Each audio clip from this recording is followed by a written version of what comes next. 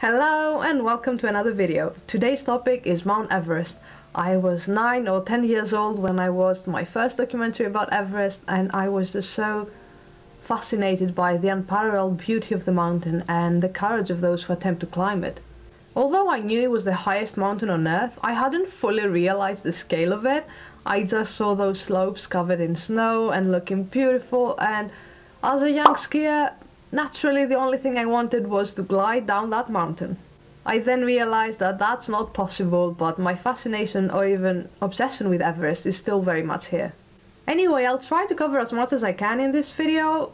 General information about Everest, costs, deaths, high altitude medical issues, and everything else in between. I will put the timestamps in the description box down below for those who are interested.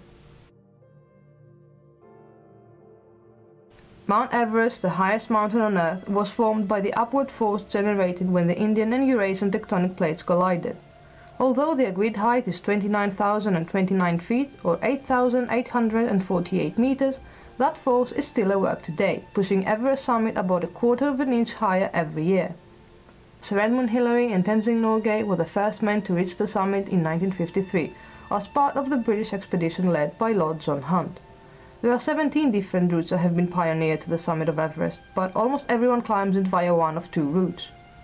From Nepal there's the Southeast Ridge, the line created by Tenzing Norgay and Edmund Hillary in 1953, and from Tibet there's the North Ridge, where George Mallory and Andrew Irvine disappeared in 1924, and a Chinese team finally completed the climb in 1960. Most expeditions to Everest take approximately 2 months.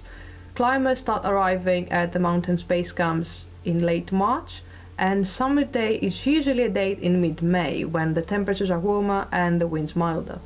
The climbers usually begin at around midnight and aim to be on the summit in the morning, so they will have plenty of daylight left in order to get back down safely. Years ago, only the bravest and most experienced mountaineers attempted to climb to the top of Everest. However, in recent years, expeditions to Everest have become very popular, and even people with no mountaineering skills attempt to reach the summit, and they risk not only their own lives, but also the lives of the Sherpas who take them up the mountain. During the climbing season, it is now very common to be overcrowded. There are very few weather windows when it's optimal for climbers to make a push for the top, usually 2 or 3 days in May, which is why so many expeditions go for it at the same time. But when you have to wait in a queue for hours on end at such a high altitude, you risk to run out of oxygen or not have enough oxygen left for the way down. It is not enough to simply push yourself to your limits in order to reach the summit. You need to have enough energy, strength and oxygen in order to get back down safely. Furthermore, all those people leave behind tons of garbage. Last year alone, 24,200 pounds of garbage were pulled off the mountain during a 45-day cleanup expedition. The history of the attempts to climb Everest began with 3 British attempts in 1921, 1922 and 1924. George Mallory and Andrew Irvine went missing during a summit attempt on June 8, 1924, and they were last seen on the upper ridge, just 250 meters below the summit. The 1999 Mallory and Irvine research expedition set out to find the bodies of Mallory and Irvine 75 years after their disappearance. The expedition members searched the area and they found a number of bodies from fallen climbers, but the modern-day clothing indicated that they had died recently. And then one of them discovered an old body face down on the slope at 8,155 meters. They looked at the layers of clothing at the back of his neck and found the name tag: George Mallory. Every time I watch the video of the discovery and they go, "It's George Mallory," oh my god, I'm also like, oh my god, that is amazing. They discovered his body 75 years after he died. I can't even begin to imagine how they must have felt at that moment. I would have probably passed out from excitement. Mallory's almost perfectly preserved body was found tangled in a snapped rope, which means that he was roped to Irvine. One of his legs was broken and his hands still gripped the mountainside. To this day we still don't know whether Mallory and Irvine reached the summit. However, Mallory intended to place a photograph of his wife Ruth on the top of Everest, but no photograph of Ruth was found on Mallory's body. Personally, I do believe that they reached the summit. As I said before, there's no evidence, so we cannot be sure, but my instinct tells me that they did it. Mallory was once asked why he wanted to climb Everest, and this extraordinary mountaineer simply replied, "Because it's there." And those have been called the most famous 3 words in mountaineering. In 1953, a British expedition attempted to scale Everest.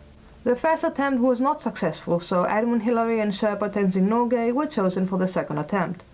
On May 29, 1953, at 11:30 in the morning, Edmund, Hillary and Tenzing Norgay were the first people to reach the highest point on Earth.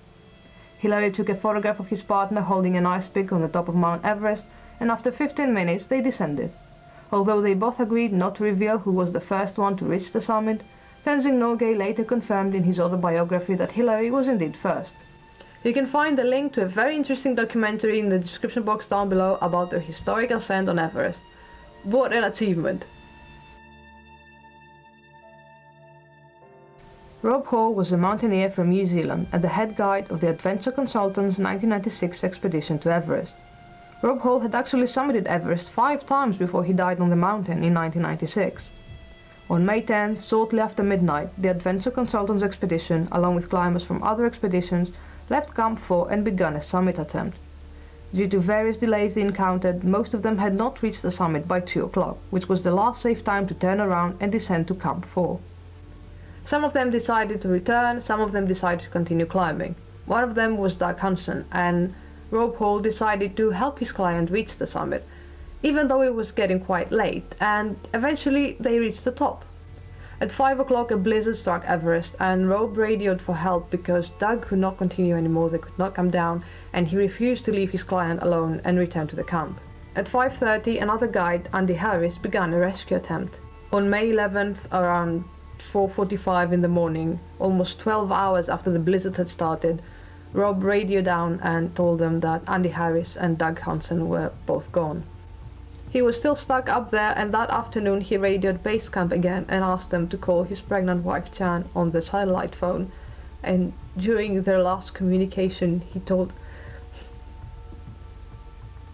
"You know what, I can do 100 takes and I will tear up every single time." So I'm afraid there's no way around it, I'm sorry. So during their last communication he told her, "Sleep well, my sweetheart. Please don't worry too much," and he died shortly after that. His body remains on the mountain, and 7 other people died along with Rob Hall during the 1996 Everest disaster. The film Everest brings to life the tragic events that occurred back in 1996, and I first watched it at the cinema, and I believe it was in 3D, and it just felt so real. I felt like I was there, I felt like I was part of their team. And it can be quite hard to watch, I'm not going to lie, but if you're interested in learning more about this story, then I highly recommend it, because it truly is a very well made film. So how much does it cost to climb Everest? Well, it depends, and prices are going up every year, but it is estimated that the minimum amount is approximately $40,000. And some might even pay as much as $160,000. Now, where does all that money go, you may be wondering? Well, travel, which is entirely dependent on where you live and how you choose to travel to Nepal. From Kathmandu, the capital of Nepal, you need to fly to Lukla, and when you get there, you need to travel to base camp, and that trek lasts a little over 1 week, and you have to carry all your equipment, tents, oxygen, food. If you choose to use porters or yaks to carry your equipment to base camp, you'll have to pay at least $20 per day per load, and that might cost over $1,000 in total.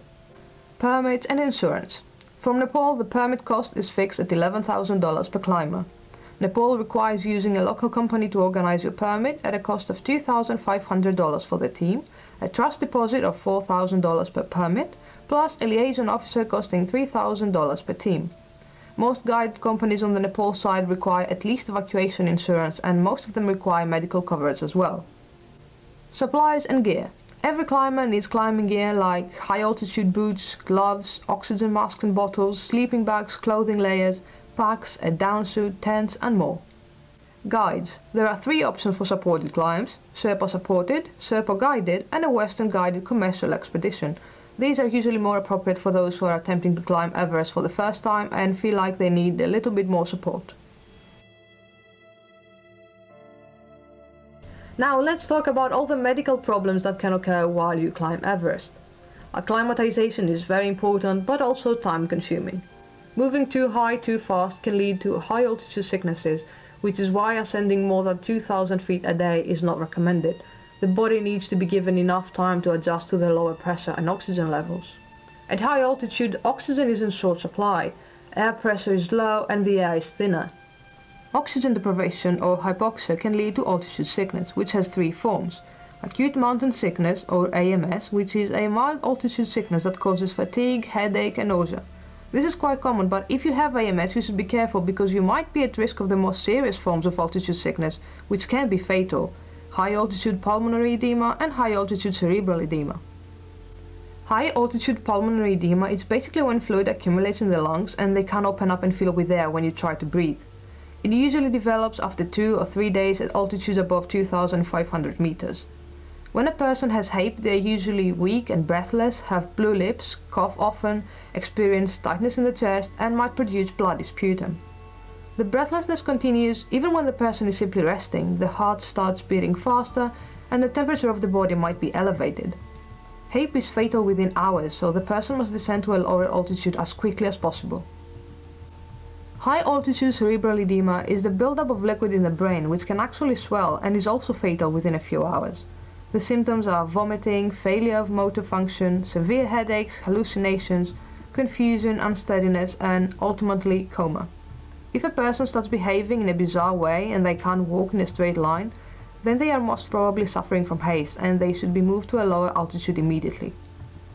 Other risks to Everest climbers include hypothermia and frostbite due to the extreme temperatures. Hypothermia is also extremely dangerous and can kill in only a few hours. Due to the cold temperature, the body loses heat very quickly and you start to shiver. If your body temperature drops below 35 degrees Celsius, the shivering stops and you start getting dizzy. Because the body is trying to maintain heat around the most important organs like heart, brain and lungs, blood circulation to the arms and legs shuts down. At 30 degrees Celsius, your pulse is weak and slow and you start feeling very hot and want to remove all your clothes. Falling into unconsciousness is what comes next, and at 24 degrees Celsius the heartbeat finally stops. And we also have frostbite, which usually occurs in the hands, feet, nose and ears. In response to such extreme temperatures, the body narrows the blood vessels, so the blood flow to the extremities is slowed down, because, as we said before, the body prioritizes the vital organs. So as a result, the tissue in your extremities turns white and you can't feel it anymore until eventually the tissue dies and turns black, blisters and falls off. The first question which you will ask, and which I must try to answer, is this: what is the use of climbing Mount Everest? And my answer must at once be, it is no use. There is not the slightest prospect of any gain whatsoever. Or we may learn a little about the behavior of the human body at high altitudes, and possibly medical men may turn our observation to some account for the purposes of aviation. But otherwise nothing will come of it.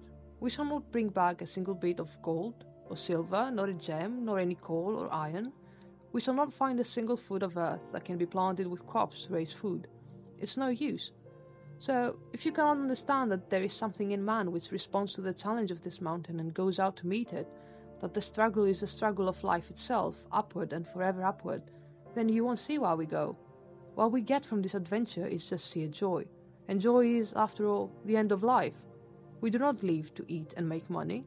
We eat and make money to be able to enjoy life. That is what life means and what life is for.